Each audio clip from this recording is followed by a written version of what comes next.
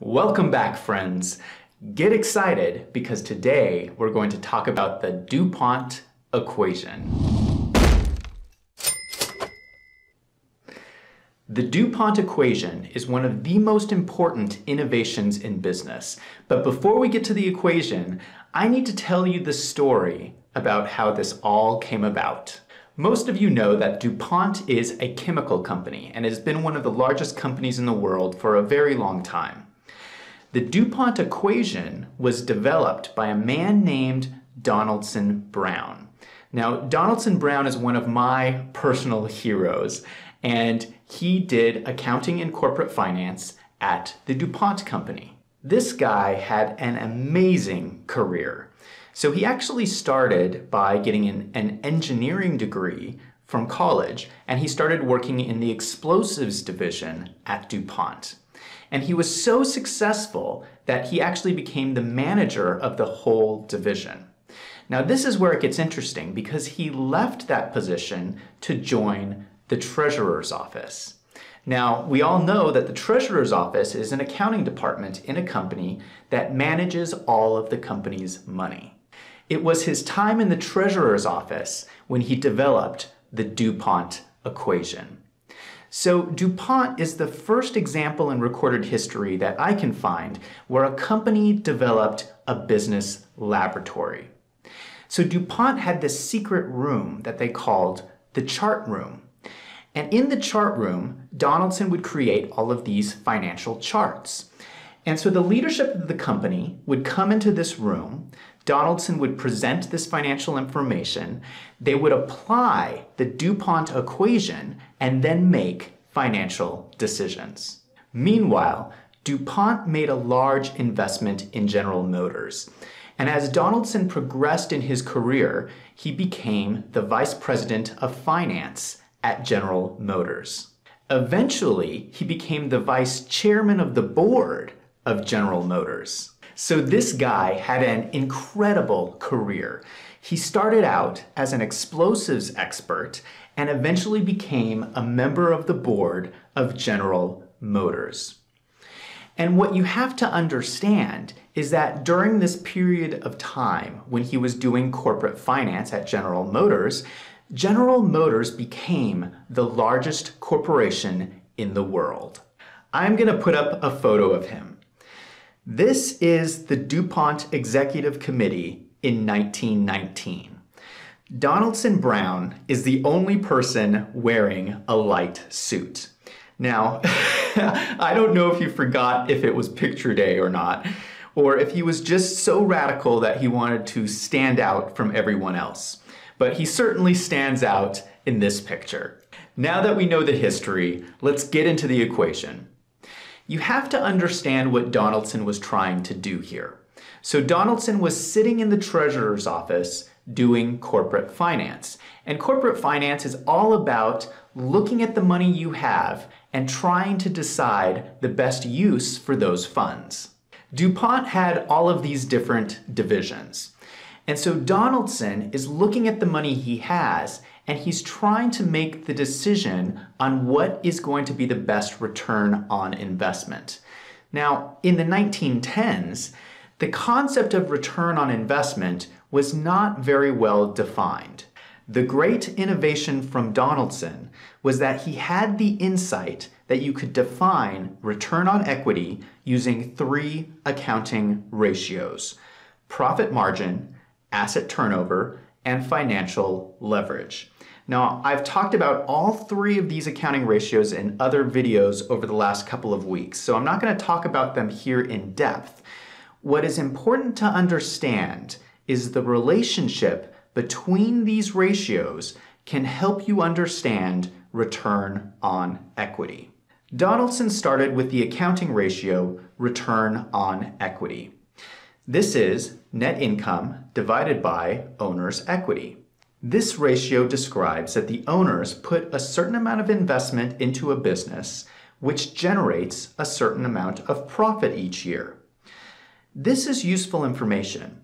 However, it would be helpful to be able to drill down and understand what is driving return on equity. That is what the DuPont equation achieves. The DuPont equation says that return on equity equals profit margin times asset turnover times financial leverage. This works because when you multiply these three ratios, sales and assets cancel each other out, and you are left with net income over owner's equity, or return on equity. You will also notice that profit margin times asset turnover is the same as return on assets, which is our good friend, productivity.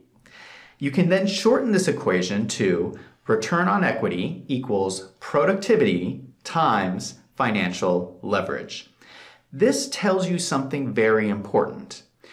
Obviously, owners care about productivity, but they also care about something else. From an owner's perspective, capital structure really matters. You want to know how much of the assets in a business come from owner's equity and how much comes from debt. Let's go back to Donaldson. So if he's going to take this money and make an investment in a company, he's going to want to understand return on investment or return on equity. The DuPont equation tells us that return on equity for any organization is driven by only three things: profit margin, asset turnover, and financial leverage. Each company has these three dials, which you can turn up or you can turn down. Any changes in these ratios will flow through to your return on equity. This is really powerful for company leaders because you can control your organization with these three dials. You can take any of these dials and crank it up or crank it down. Let me give you some examples. Profit margin is driven by sales. So you can ask the question, can you more narrowly define your value proposition to meet market demand? Asset turnover is driven by operations. You can ask yourself the question here, can you increase the efficiency of your operations? Financial leverage is driven by your credit. Here you can ask the question, can you improve your credit rating? I hope you can see that this equation is allowing you to understand what is driving your return on equity and showing where you have opportunity to improve.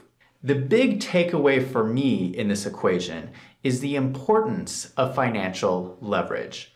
So productivity is obviously important, but what this equation tells us is that you can take productivity, which is profit margin times asset turnover, you can take that and use financial leverage to ramp it up as your credit rating increases. For example, imagine you have two businesses with exactly the same productivity. One company has 100% owner's equity, while the other company is 50% owner's equity and 50% debt. The company with debt has double the return on equity. They are taking the same amount of productivity and doubling it. However, in order to achieve this, the second company has to have a high enough credit rating to take out that much debt. Let us use another example. Imagine you have a restaurant with no debt that performs really well. Now imagine you were to open a second restaurant on the other side of town. Also imagine that instead of using your own money to pay for that new restaurant, you went out and funded it through debt. Now you have two restaurant locations. Assuming the productivity is the same at each location, you just doubled your return on equity without having to invest any more money. The key to all of this is your credit rating. Now, typically, when you first open a business, you don't have any credit history, and so people aren't going to be willing to lend you money on very good terms. But if you've been in business for, say, 10 years, and you have a positive track record of consistent revenues and a strong balance sheet, you're going to be able to find people to lend you money. You have to build your reputation to have good credit, and the way you do this is through accounting. You need to make debt payments on time, pass your financial audits, have a robust accounting system, and have a strong accounting team.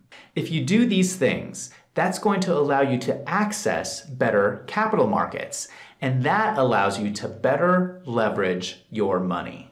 This is one of the reasons why accounting is so important. Accounting is one of those careers where you can really impact people's lives. Think about this on a global scale. So humanity as a whole has a certain amount of productivity and a certain amount of capital to invest. So if we were to take everybody in society and raise their credit rating by making more fiscally responsible choices, we could ramp up return on equity for the entire planet. Accountants can do this. Donaldson did it for DuPont and General Motors. And now we have an opportunity to do this for the entire world. Now I want to hear from you. If you think the DuPont equation is important, go ahead and leave a comment down below. Let me know what you think. And if you found this video helpful, if you liked it, go ahead and click on that subscribe button. The best way to supercharge a business is through accounting and corporate finance, and I release a new video every week. So come back and check out next week's video.